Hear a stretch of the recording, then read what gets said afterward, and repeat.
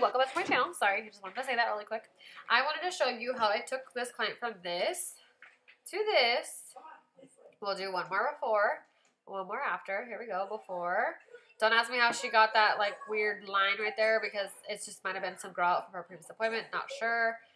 To this, okay? So her before and afters. I want to challenge you guys, first of all, to think for yourself really quick. If you had gotten that before, and just to get her to an after, basically, she wanted lighter hair. She didn't want so much brass going on at the top. She also wanted her gray root coverage. I did make a boo-boo in the volume decision, but that's okay. I'm also learning a new coloring line, so there's a different mixing ratio for gray coverage and all that jazz. I was more than honest with her, and I told her if she needed anything fixed, just let me know. She's actually totally fine with how everything came out, so it is what it is at this point. We will definitely tweak things at her next appointment. I apologize, I am a little sick right now. I took my son to a little park, and I think some little girl got him sick, so she was just coughing all over the place, so then he got me sick. Anyways, so I just wanted to say really quick in your head, think for yourself, what would you do? Would you grab the lightener? Would you go to town? Would you take your brighter? Would you highlight up more to the top? What would you do? So I just wanted to kind of give you guys that moment to think before you keep watching this video. Once you do and you write down what you think I did, then just keep watching. So I will let you know how she texted me. So I've done her 3 times. The first time I didn't lighten her, the second time I did lighten her, and now we're bringing to this last appointment. So her response is, it's a little orange and the ends seem really dry. Maybe highlights to tone down the top and blend into the bottom. I don't know. I almost ready to just chop it off. So what I heard was basically, I did make, again, a couple of mistakes when I first did her hair because I was using NA and I was lifting her to like a 7, but her natural is not a 7. So I was exposing that natural warmth in her underlying pigment. So it was definitely the hairdresser's fault at that point in time. It's something I meant to do, but it's also something that you kind of learn with experience and over time. So I explained that to her in her second appointment. We tried a different color, definitely kept with the NA, but we kept it lower. So she still faded out pretty orange. So now I'm like, okay, well, I'm ditching the NA because for some reason it's not working. And that was the camera brand. And then going from there, so I did just pick up a different color from Jack 1 Pro. It's the 5N, and it's supposed to be just straight across the board, regular and pigment. Again, she has a little bit of gray coverage that we need to do. I should have used 20 volume, but again, I was just like so scared to lift and deposit because I just don't want any warmth exposed. So I was definitely trying to test out a different method. So it dawned on me later that, oh yeah, actually I should have did 20 to at least lift and get that gray cuticle like blown open to be able to cover, because it didn't quite cover her gray coverage, but it does happen. I also figured out later that I needed to do 1-to-1 ratio, not 1 to 1.5, but I didn't know that because I'm waiting on the swatch book to come in, so I just didn't know. It doesn't say that on the box, so that's why I didn't do it. So again, enough blabbering. What I did tell her was that I just took a Malibu C education class. It was about an hour long. It was actually a live video on Instagram, but I still consider it education. I do that a lot. I wrote down a ton of notes. And the magnesium / copper in anybody's water actually can expose the orangey brassiness in people's hair. So right now, what you are seeing me doing is a Malibu treatment with crystal gel. The only thing in her hair at this moment is actually a New Goo by Malibu C. It is a shampoo. You really want to vigorously wash their hair. You want to get a little aggressive and get that cuticle blown open with this, I think it's a page of 9 on her hair. So that is what you're seeing me doing. And again, like I kind of warned the clients ahead of time, this is what I'm doing. I'm going to really get in there and try my best to kind of clean and cleanse your palette so that when we go in and do the work, it will actually come out exactly how we expect it to, yada, yada, yada. Now, what you're not going to necessarily notice with using a crystal gel treatment is like crazy results. You might not see any tonal difference. You might, still have to work with what you're kind of going with, but it is supposed to remove minerals, which means that her dye will actually have room to go in and stay in her cuticle longer, and then she won't be having any type of chemical reaction with whatever's living in her hair. So much better results, less redos. Definitely recommend this. So enough blabbering. Let's go ahead and rinse this all out, towel dry her hair, and walk her back to the station. So remember that whole time the crystal gel was actually dissolving into the water. That's what I first showed when I first started the video. So you want to read the directions as far as how that goes, and I shook it a little bit to kind of let it dissolve a little bit more.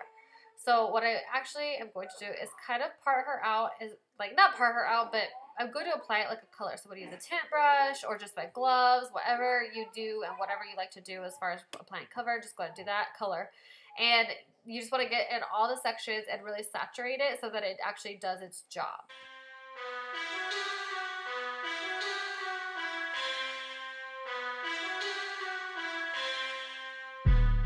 Then clip the hair up and then go grab a processing cap and put her under the dryer. So you want to do, it says 15 to 45 minutes. I like to just do 45 just in case I want to get the maximum results. And then you want to keep kind of like moving the hair product around at like 2 or 3 times during the service. That way you know that it's like fully getting touched, I guess, in a way. So I asked her if the heat was good. She was all good. So she actually enjoyed the little heat process because it was super hot or cold outside. So she was like digging it. It was funny.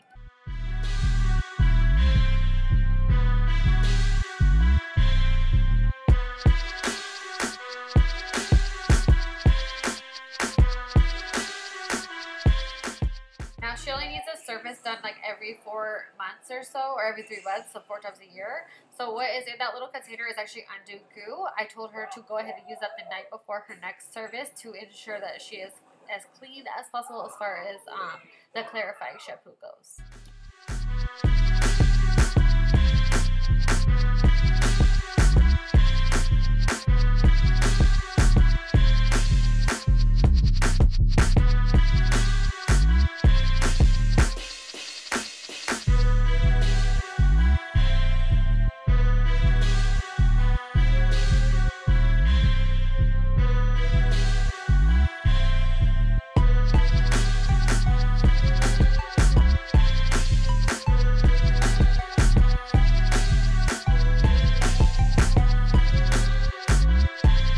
Another thing I learned on that live was actually to do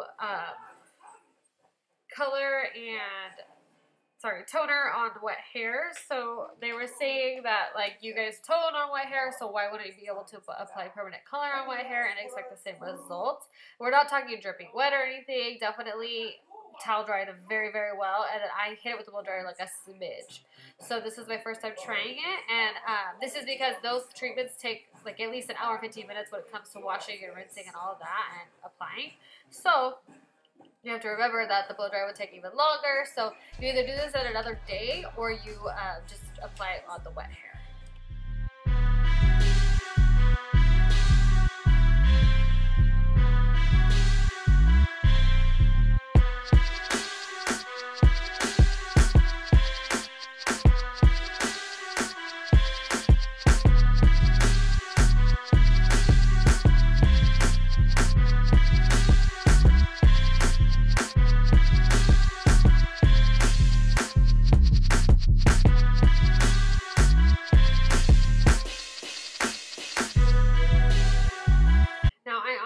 Sure I was going to like this product, but it's called Frost. It's by the same brand, so Jacqueline Pro.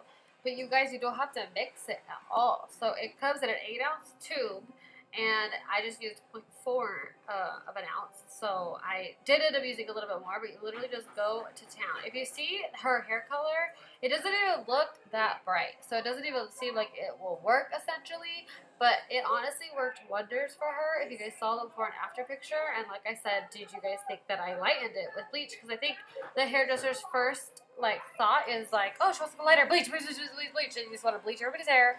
Like, to be honest, like, unless they really don't have bright hair and all that jazz, I try to get them, especially their first appointment or two, like not to even let me put bleach on their hair, because usually they come to me with like fried hair and they need conditions and all that stuff. So definitely the crystal gel treatment is always worth it, especially if you are going to go with bleach. But I actually have her before picture and then her first after with me with no bleach. So I do want to show you guys that. I'll definitely include it in this video at the end. But yeah, this stuff is so cool. So it's an express rapid toner. Again, no mixing required. You just pour it in the bowl and apply. And you can actually retail this to your clients as well for a purple shampoo if they wanted to keep it bright ever so often. I told her to feel it out, see how she likes the color, and if she does, then we would retail it to her next time. But basically, it can stay on for 15 to like 30 minutes, I think. Always always read the manufacturer's instructions because, girl, I can't go off memory. Let's get real. But I believe that's what it says. So she did have about 15 minutes left, so she only needed that amount of time. And her cuticle is very exposed right now, so that's why we were going to do a deep condition right after everything. And that's why I told her I did not want to lighten her hair, even though she only wanted it towards the top. It's still best to kind of treat your clients and really care about the integrity of all of her hair.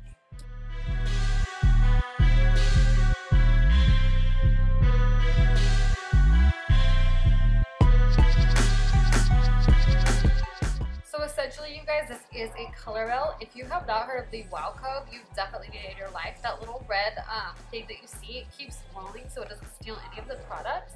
So basically, you want to always blend in an upper color to the lower color so that it has that seamless, like there's no line. And then you just keep combing, and you don't worry about any of the darker pigment getting on the lighter because it's already kind of protected by the purple shampoo. And then the little bit wouldn't matter anyway. So this is what they call color melty, just so you know. It's super easy, you guys. It's not as complicated as people make it sound, and it literally is just what you're seeing. So the entire time I've done this service, this is all it came down to. It's called a color melt.